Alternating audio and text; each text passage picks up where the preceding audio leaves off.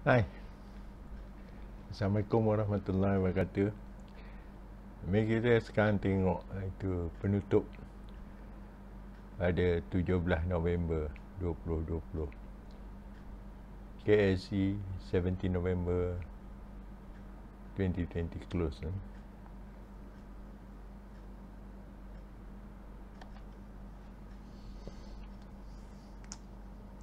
KLCI ditutup 10 mata lebih tinggi hari ini pada 161015 1610.15 dia naik 10 mata terus naik, maknanya trend ni masih trending up lagi, masih trending ke atas. KHCI close 10 point up to 1610.15. That means it continue its uptrend.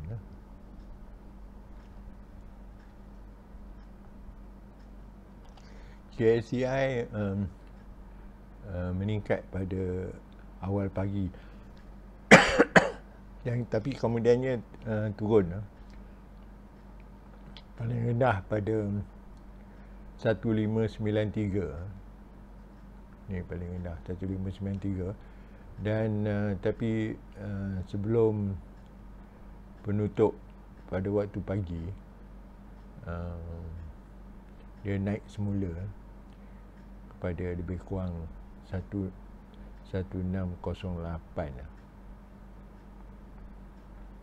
Pada belah petang dia naik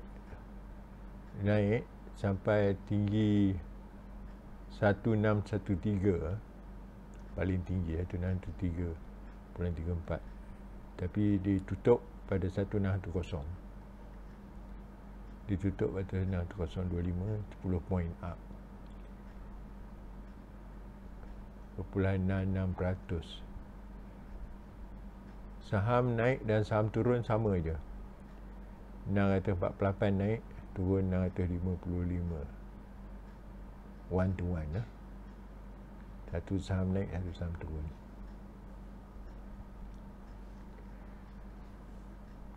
KCI move up early in the morning, but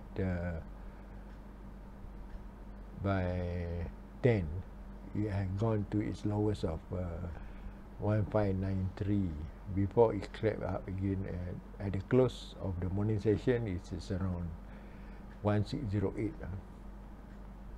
Sorry, 1603. Yeah, I said 1603. And in the afternoon, it moved high up to 1613. But at the close, it managed at 1610. A 10 point up. The number of shares up and down is the same. 648, 655, about the same. Melihat kepada saham-saham di bawah KLCI, ternyata yang Top Glove masih turun, tetapi harta naik sikit, lebih kurang 1%. Tapi Top Glove turun 2.78%. Ini disebabkan berlaku kes COVID-19 di hostel Top Glove, di mana lebih kurang 5,000 pekerja terpaksa di kuarantin. Top Glove semua ada lebih kurang 13-14,000 pekerja. Jadinya 5,700 daripadanya di kuarantin. Maknanya masih ada lebih kurang 7,000 lebih lah yang masih boleh bekerja.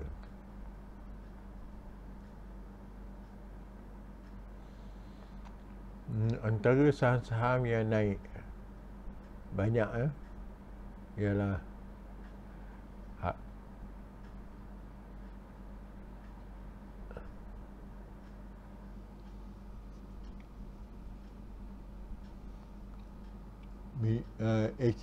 Hong Leong Bank naik 4.92%.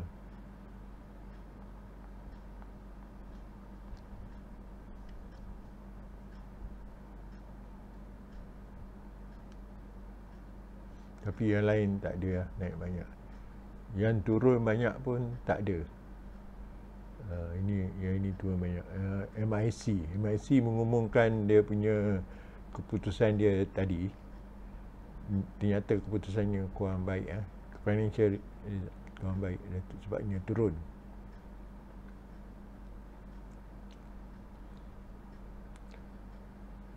RHB Bank naik 2%. CIMB naik sikit je.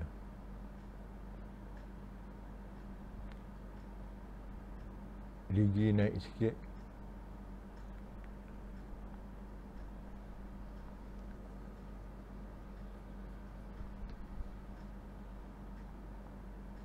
Hong Leong Finance Group naik sikit.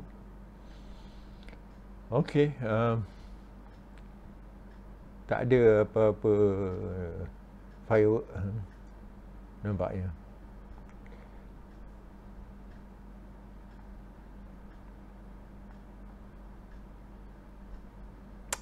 Okey,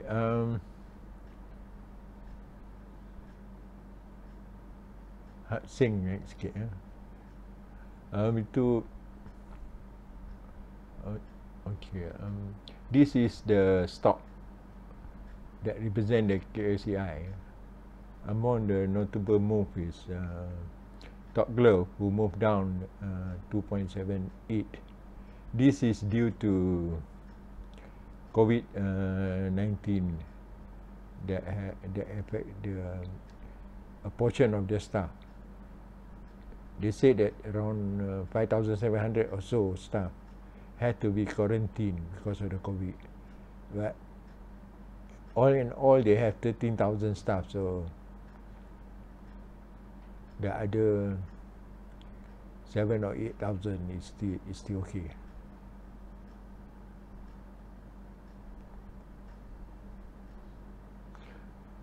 Among the notable move is Hong Leong Bank, 4.992.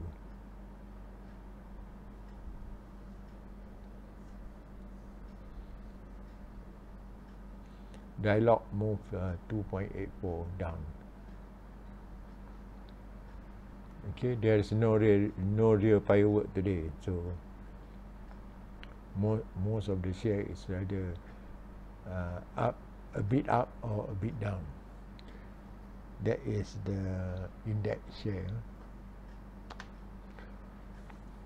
Looking at the rubber glove shares, a few move up. K Plus, Comfort and Hunter. And a few move down. 80 that have been moving up now move down quite a lot, 5.7%.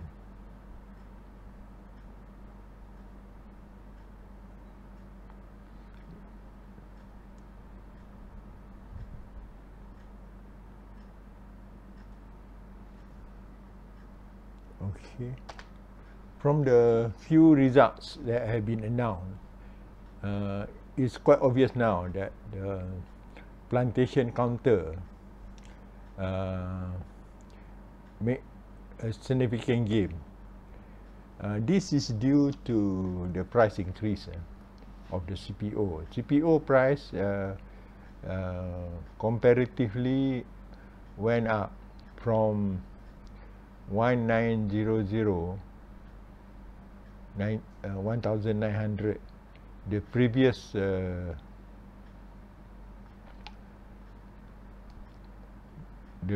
quarter to 26 and above uh, in the third quarter, or most of them. That is in September. In September, the price has gone up to 2,600, whereas in March the price is only 1,900. So there is a very big significant increase in the CPO price, and this give a big impact to the plantation counters. This I try to capture all the plantation counters here. Got 2 pages, but this is the first page. I think we have to watch for Genting plantation, GENP, KAK, and Batu Kawan. Batu Kawan in KAK will always move in tandem, because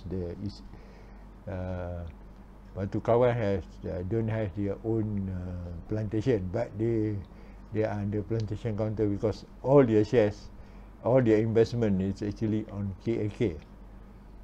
So they are always together.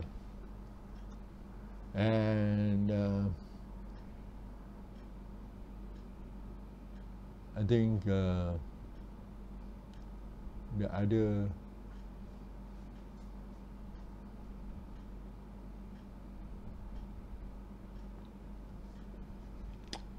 Kertam has announced the result. Kertam and Cepat announced the result. Also good because of that. There are 2 things that really push up the plantation counters. One is, of course, I mentioned just now, the CPO price that increased by good 30%. The other is the strengthening of the ringgit to US dollars.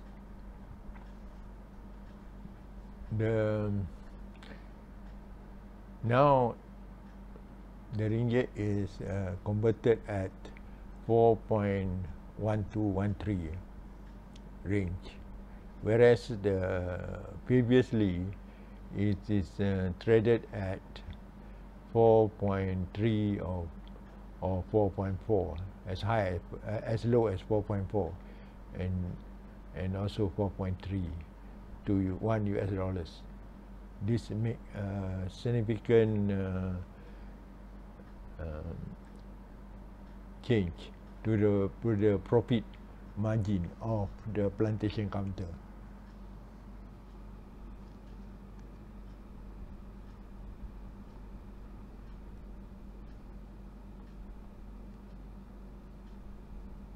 Yeah, a few more.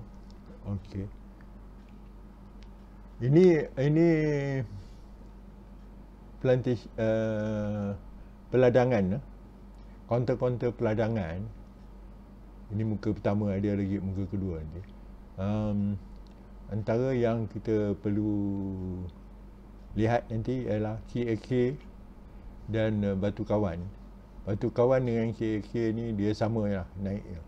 Kalau naik sama, turun pun sama. Kerana Batu Kawan ni tak ada plantation, tak ada ladang, tapi dia semua investment dia pada KLK. Jadi kalau KLK naik, Batu Kawan akan naik juga. Di antara yang dah mengumumkan pendapatan mereka ialah Cepat, Kertam. Dua-dua dah umum. Tapi kita lihat lah nanti. Yang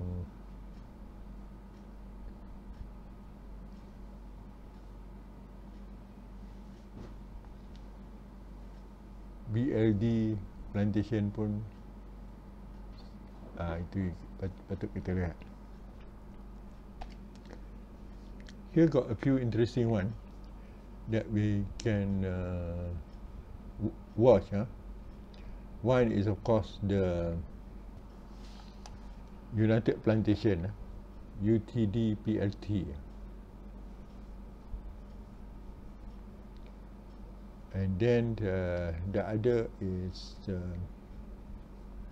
R Sawit, and of course Sandabi Plantation, same plantation, and also TDM and Tabung Haji Plantation. I think we should watch this. The price are low, so there can be a big increment because of the low price.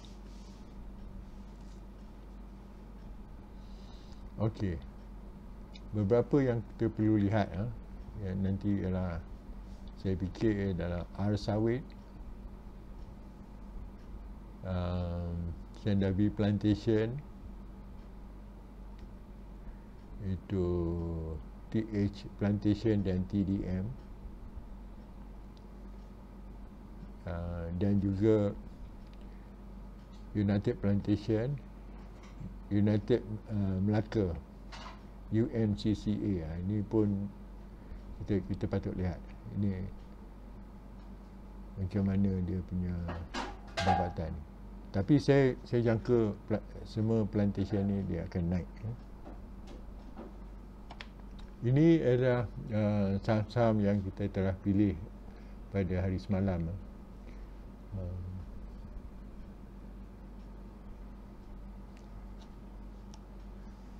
Yang naik ialah Goco. Dia ni ialah anak syarikat kepada Hong Leong, Affin Bank dan Takaful.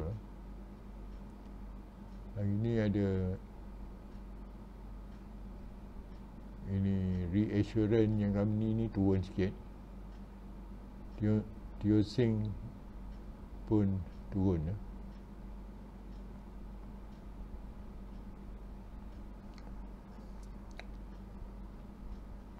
Today, this is the selection, our selection the previous day. The one that move up is Goco, Affin and Takaful. Two of them are not moved, and two of them move down. That is MNRB and Tio Sing.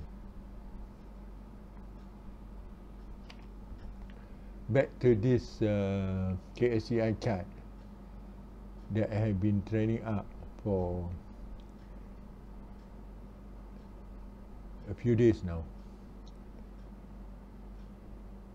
From the 5th of November to now, nearly 2 weeks now, they have gone up more than 100 points actually in that 2 weeks. And now it had almost reached to the resistance level of 1620. Today the high is 1613 and close at 1610. So it is around 10 points below the resistance level. So we have to see whether it can go and pass the resistance level. If you remember just now, the number of shares that goes up and down is 1-to-1. That means whereas the previous day is 7-to-5. So what it means is that it is softening slowly. So the question is that will another bullish push to cross the line or not? I think this line still is a big resistance to any move. I hope it can bypass it easily. Okay, that's all for today. I think thank you very much for following this channel, and I wish all of you good luck. Setakat itulah hari ni dah 2 minggu dia naik, dan sampai kepada garis rentangan kita. Kita harap dia akan dapat terus naik, tapi tak tahulah, selalunya susah dia nak terus dapat naik pada garis rentangan yang terlalu kuat macam ni. Ini okay. Good luck to semua. Bye.